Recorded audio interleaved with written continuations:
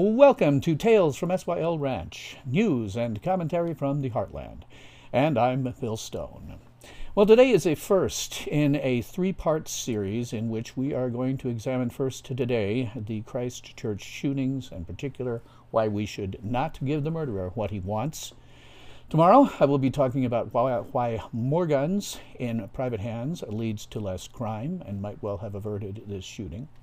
And finally, the day after that, the true intention of the Second Amendment to the United States Constitution. Now, unless you have been living under an extraordinarily large rock in an extraordinarily deep and dark hole, you must know by now about the two shootings in a couple of mosques in Christchurch, New Zealand. The murderer has killed 50 people, injured 50 others, and details as I record this are still coming out. As with everyone, my thoughts are with the family and victims. I cannot imagine what something like this must be like, and frankly, I hope that I never have to find out. And I know it may be trite, but I always say it with all honesty, that is, if there is something that I, my family, my viewers, or my extended family of science fiction fans can do to assist or make things easier, we do stand ready to take your call. Now, I mentioned my extended family of science fiction fans. In particular, I have some who watch this program. We have a lengthy history, a century or more, of helping up our own when they are down. In fact, we have always helped them up, and we have never failed to do so. It is part of who we are as fans. And while we don't know if any of the victims here specifically were fans, it is still within our power and our duty to help them up if we can.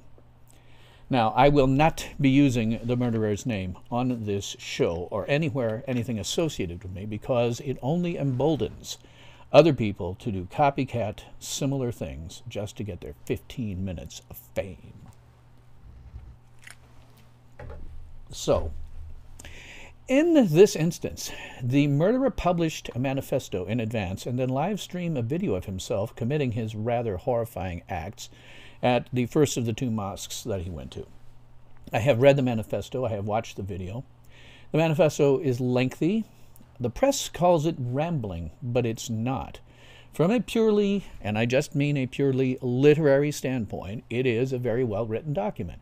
It is an excellent window into the mind of a self-professed racist and paranoid psychotic. Now, I provide a link to all of the source material, both the manifesto and the video at my website, www.wrstone.com/Christchurch. You can view it there. I don't have them on the site, but I have links to all of them. You cannot, too long didn't read this manifesto. If you want to know everything about why and how he did what he did, it's all there.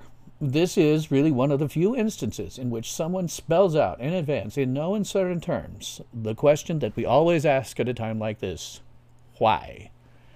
Now, if you want to watch the video, which I am not going to show, obviously, but there is a link to it on my website, be aware, it is graphic.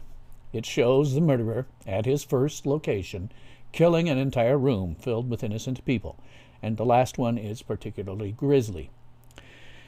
Oddly enough, because he shot this by wearing a GoPro strapped to his head or his helmet or something, the video, when you watch it, is a lot like playing a first-person shooter video game of the kind that's really very common today. To me, this was very unsettling and frankly says a lot about today's nihilistic culture, about which I've talked before. There's a link to that video below as well.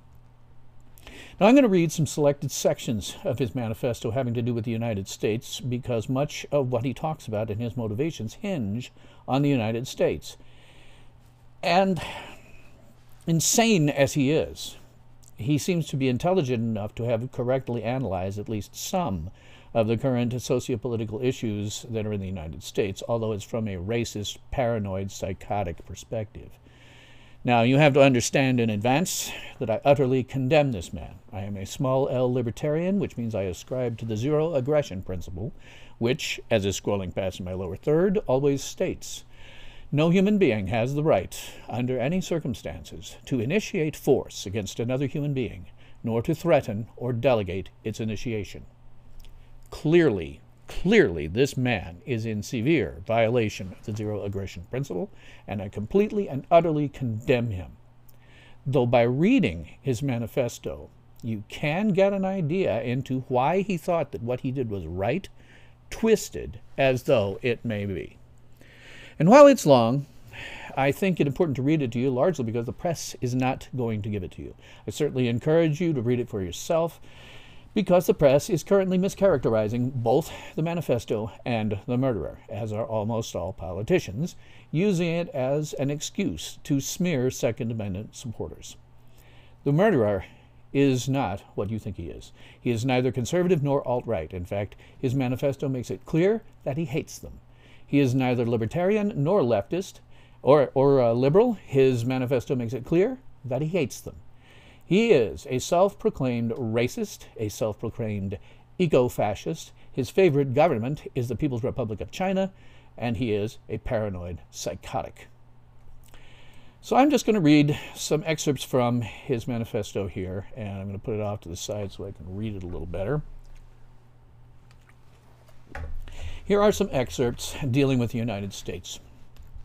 One of his stated purposes was, and I quote, to create conflict between the two ideologies within the United States on the ownership of firearms in order to further social, cultural, political, and racial divide within the United States.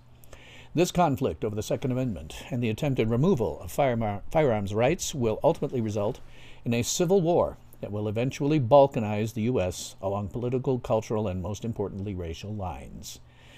This balkanization of the U.S. will not only result in the racial separations of the people within the United States, ensuring the future of the white race on North American continent, but also ensuring the death of the melting pot pipe dream. Furthermore, this balkanization will also reduce the USA's ability to project power globally, and thereby ensure that never again can such a situation as the U.S. involvement in Kosovo ever occur again, where U.S./NATO forces fought beside Muslims and slaughtered Christian Europeans attempting to remove these Islamic occupiers from Europe. He later on in his manifesto says, and I quote again, I chose firearms for the effect that it would have on the social discourse and the extra media coverage they would provide, and the effects on the politics of the United States and therefore the political situation of the entire world. The U.S. is torn into many factions by its Second Amendment, and the right wing within the U.S. will see this as an attack on their very freedom and liberty. This attempted abolishment of rights by the left will result in a dramatic polarization of the people in the United States and eventually a fracturing of the U.S. along cultural and racial lines. He then later says, and I quote, civil war in the so-called melting pot that is the United States should be a major aim in overthrowing the global power structure and the West's egalitarian, individualist, globalist dominant culture. In the United States, perhaps more than anywhere else in the world, the cult of the individual has been practiced for the longest time and with the deepest devotion. Luckily for us, the end results of this deracialized, irreligious, and deculturalized program shows themselves. The United States is in turmoil, more so than at any time in history. States hate other states. The Electoral College is under attack at every turn, and the races are at each other's throats. On top of this is a two-party political system split on racial, social, cultural, linguistic, and class divides. The end result is a nation in gridlock, unable to respond to any great change, unable to commit to any great projects, a political and social stalemate that makes any advancement impossible. Meanwhile, the 10,000-ton boulder of demographic change rolls ever forward, gaining momentum and possibly destroying all in its path. Eventually, when the white population of the USA realizes the truth of the situation, war will erupt. Soon, the replacement of whites within Texas will hit its apogee, and with the non-white political and social control of Texas, and with this control, the Electoral College will be heavily favored and stacked of a Democratic victory, so that every electoral cycle will be a certainty. After an election cycle or two with certain Democratic victory, those remaining non-Democratic voting, non-brainwashed whites will see the future clear before them, and with this knowledge realize the impossibility of a diplomatic or political victory. Within a short time, regular and widespread political, social, and racial violence will commence. In this tempest of conflict is where will strike a strong, unified, ethnically and culturally focused pro-white, pro-European group will be everything the average white family need and long for. With these boosted numbers and with our unified forces, complete control of the United States will be possible. Above all, be ready for violence, and when the time comes, strike hard and fast. The myth of the melting pot must end, and with it, the myth of the egalitarian nation. That is what he has to say about this. Again, it is a wonderful, wonderful insight into the mind of a paranoid, psychotic racist. Now, there are some people in here that you should not blame. I would mention that the Murderer's Manifesto, he mentions Candace Owens as an inspiration, which is really weird, considering that the murderer is a white supremacist, and Candace Owens is an African American. If you don't know, Candace Owens is an American conservative and a political commentator and activist. She's known for her pro-Trump stance, her criticism of Black Lives Matter and of the Democratic Party. She's director of communications at the conservative advocacy group Turning Point USA, and she's also a fairly popular YouTuber, which is where I know her from. Now, Candace Owens is no more to blame for some madman's actions than, well, John Hinckley. He was the guy who attempted to assassinate President Ronald Reagan because he was crazy, and he thought that he was doing so to gain the favor of actress Jodie Foster. Candace Owens is obviously no more to blame for the actions of a madman than was Jodie Foster. The murderer also mentions in his manifesto President Trump. He says that he admires Trump as a white supremacist, but hates him as a president. Now, for the record, I am a libertarian, but I want to go on the record as saying I do not believe that Trump is a white supremacist. There have been 10 presidents in my lifetime, and to me, the sole difference between Trump and the other 9 is that Trump is a 10th. And he is no more to blame for a madman's actions than was Jodie Foster. Now, additionally, at the very beginning of the video, if you watch it, he says, the murderer actually says outright, remember lads, subscribe to PewDiePie. If you don't know, PewDiePie is an extremely popular YouTuber to whom I'm subscribed, and on a couple of occasions he has endorsed videos that belong to racist or otherwise unsavory channels. He did it without knowing it and issued retractions when he found out this information. Otherwise, his channel is completely harmless. PewDiePie is no more to blame for a madman's actions than was Jodie Foster. Now, in the name of full disclosure and honesty, I must admit that this murderer's actions have made me do some soul searching. I have a video called Winning the Second American Revolution in a Week, and you can find a link for it again in my description box below, in which I say that a revolution is in fact overdue in order to restore the constitutional republic. I believe that the murderer has, unfortunately, correctly analyzed at least part of the socio-political situation in the United States. In my opinion, the U.S. has, in fact, been inching closer to civil war for some time, and this could, in fact, lead to a balkanization of the U.S. as the manifesto talks about. However, in my video, I explicitly outline how such a revolution, and that's what I think it would be, could be won quickly and bloodlessly. Now, I do not, and I cannot, retract what I have said, precisely because I want it to be bloodless and based on constitutional, not racist grounds. The murderer gives me great fear because what he says he wants is precisely what I don't want. It's precisely why I made my video. So if you are inclined to pick up arms and wage a second American revolution, please, for God's sake, watch my video and see how it can be done quickly and bloodlessly, rather than a bloody conflict that could occur and that the murderer predicts could happen, and that he showed us only a tiny fraction of the blood that could be spilled. For God's sake, do not give the murderer what he wants. If there is to be a revolution, and I think it likely, let it be quick and bloodless. Do not give this murderer what he wants. Now, beyond that, already socialists and communists at the federal level, along with the entire press, national and worldwide, are advocating for more victim disarmament in the United States. Victim disarmament, you will hear me talk about it more tomorrow, that is the correct term for gun control. You will only ever hear me refer to gun control as victim disarmament because that's what it is. And our politicians, the press, and everyone else are using this as an excuse to tar and smear Second Amendment supporters.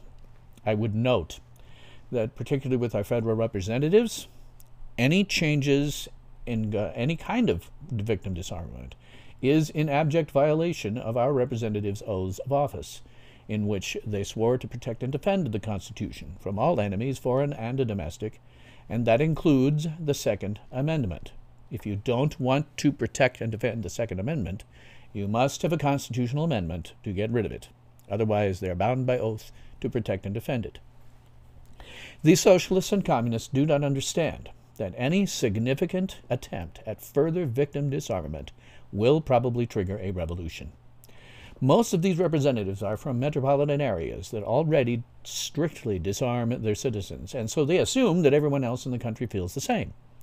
But they do not, and that is these politicians' greatest miscalculation.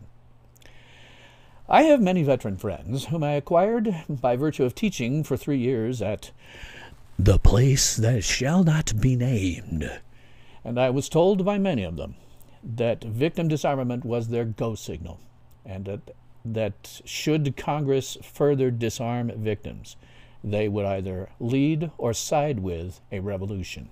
And I further believe that many active duty military would also lead or side with a revolution, because they took very similar oaths as our federal representatives. The only difference is they actually mean it. They mean it so much that they have left their blood on the battlefields, watched their friends die before their eyes, and those who came home were sometimes permanently damaged physiologically and or psychologically. And they take this oath very damned seriously, and they do not believe that being discharged has or will ever relieve them of that oath. If you're a United States congressman, senator, president, or judge, I urge you to stop. You are currently treading on extraordinarily thin ice, because while I have outlined how a revolution can be won in a week and bloodlessly, my voice is very, very small, and the voices advocating for violence are very, very large. I do not want a bloody Second American Revolution, but I fear that it's near, and I beg those of you at the federal level to stop what you are doing before you trigger it. Do not give this murderer what he wants. And that's all I have to say about that for today. So tune in tomorrow for the second part of this series, which I'm calling More Guns, Less Crime. So thank you very much for watching. If you like what I'm doing, please do like, sub, hit the notification bell, and tell all of your friends, family, neighbors, pets, and livestock to do the same. If you like what I'm doing, I would appreciate your support, either by subscribe stars, my PayPal tip jar, or a link to my website where you can find out more ways to subscribe to me, and there are links to all of these in my description box below.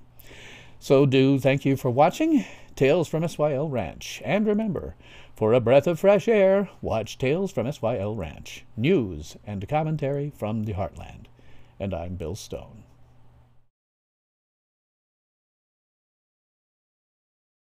Ultimate power in this world has always been one simple thing: the control and manipulation of minds.